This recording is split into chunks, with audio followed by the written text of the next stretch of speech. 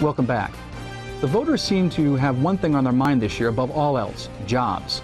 You know, Senator Cogdill, some have argued that companies are fleeing California, but according to the Public Policy Institute of California, California loses very few jobs to other states. What they say is about 0.5% of California's jobs are lost to business relocation. And as a result, the PPIC asserts that business relocations, although highly visible, may be a misleading guide to the overall performance of California's economy. So with that, is there a reason to be a little bit more optimistic about the state's economy? Are we in better shape than we might think? Well, I don't know if we're in better shape than we might think, or some may think. I think we all are well aware, again, of the unemployment rate that we are suffering that is historic as it relates to how high it is, and certainly, again, what we're seeing directly in the Valley. So whether they're relocating or they're just cutting back or we're not establishing new business and industry in this state, the results are the same. People aren't working at the level that they need to be in order to provide the kind of economy that not only benefits us all on an individual basis, but certainly provides the revenues on an ongoing basis for the state of California to meet the needs of this state. Do you feel good going forward here? I mean, do you see a light at the end of the tunnel? Well, I think we've got a ways to go, quite frankly. I don't think we're there yet. I think it may be another 2 or 3 years, and that may be optimistic depending on who you talk to. But again, I think it's about getting the state competitive again, both on the national and international stage, so that we can get people back to work. You know, one thing, Assemblyman Arambula, that people talk about are green jobs, and they think that it could be touted as the next boom industry, perhaps even here in the Valley. What is the potential for green jobs here in the Valley? Well, I think we have some significant potential to create green jobs, and they're not just what we think of in terms of solar panels. Can you define what green jobs are? Well, it's really about conserving resources, conserving energy.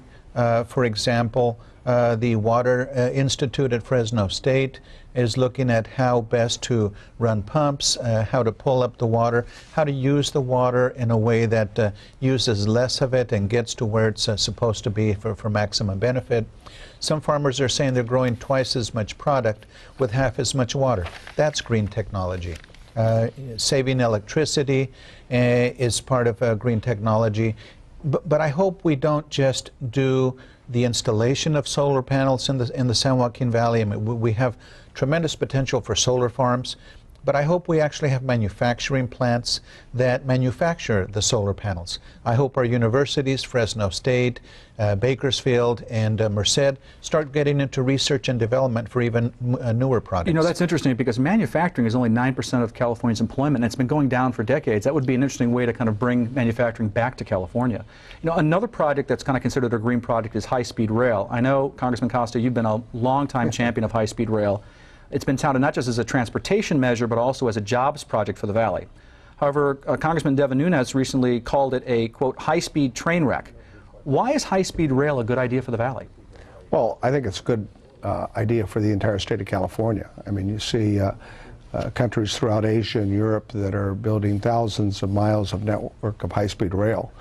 And they're doing so because it's a more cost-effective way of moving folks within 100 to 400 miles in distance. If you go less than 400 miles, you're going to drive your car.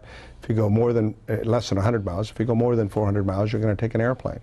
But the sweet spot here in California, with our population density today and what our population density is going to be in 2030 and 2050, really suits it quite well. What does it mean for the Valley specifically? I know there's been some money that's come in for the Valley that you've had some influence on, but how much money are we talking about? What does it mean? Well, as much as $4 billion.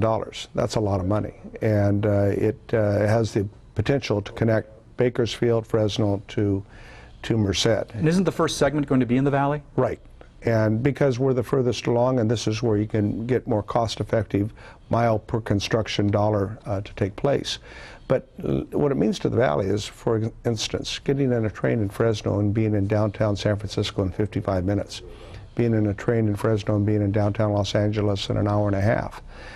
Connecting our Valley's economy to the two major economic centers of California, which is Southern California and the Bay Area, Silicon Valley and all of that. What it does is reduce our traffic on 99 and improves air quality. It has the ability to put the development and the assembling and manufacturing of these high-speed rail sets here in California. And the maintenance facilities as well. Right. It's 135,000 jobs to the Valley alone, we believe. Okay. Well, when we come back, we're going to talk about an issue closely associated with the jobs in the Valley, water. That conversation in a moment. This is the Maddy Report.